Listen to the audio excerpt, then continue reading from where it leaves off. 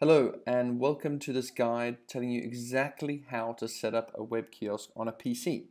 The PC that I'm using here is the Intel NUC. See, it fits really nicely behind the screen with a VESA port. I have all the cables that you need there to show you what's typically needed: HDMI cable, mouse and keyboard, the power bits and pieces. Network cable is the easiest way to set it up, most reliable. And I'm zooming in here in the essential part: Webconverger operating system installed on that USB key stick. I'll tell you how you do that exactly in another video. I'll just link it from here. Now your PC should boot that attached USB key with the Webconverger operating system by default.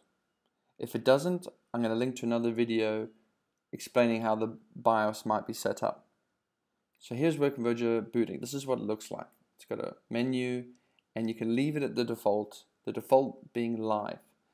And that's a great mode to try out Webconverger. It doesn't touch any pre-existing software that you have on your PC. And it's also a great solution for temporarily changing your PC to a web kiosk, for an event or something. Once Webconverger is booted, you might see a network disconnect icon there. That means it's looking for a network. And if you plugged in that network cable, it should just work immediately. The spanner and the screwdriver icon means it's downloading a configuration. In this case, this Webconverger is booting up unconfigured.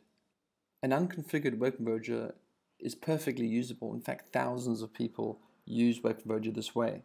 But I'm just going to tell you about now the configuration management system that Webconverger has, which is great for managing many machines.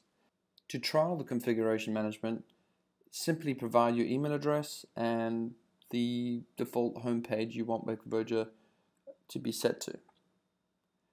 Once you submit the form, you can check your email address for the password to make further changes. Though you can immediately just add your PC to that control panel by clicking that link there and putting in your email address again.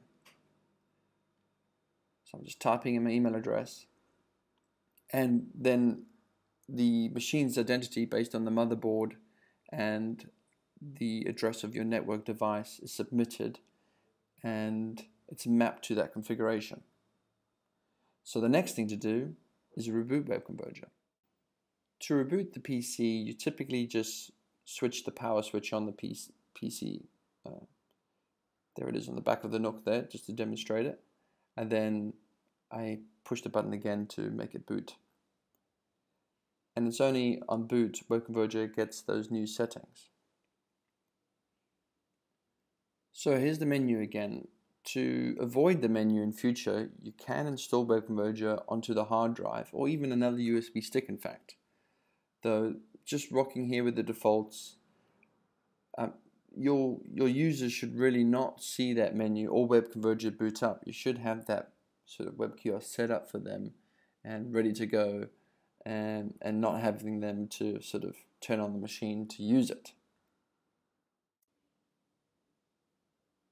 So once it finds the network, it downloads the configuration, and the new configuration is applied, and that's the one with the homepage set up as webconverger.com. And it works. Great. That's how easy it is to configure Webconverger.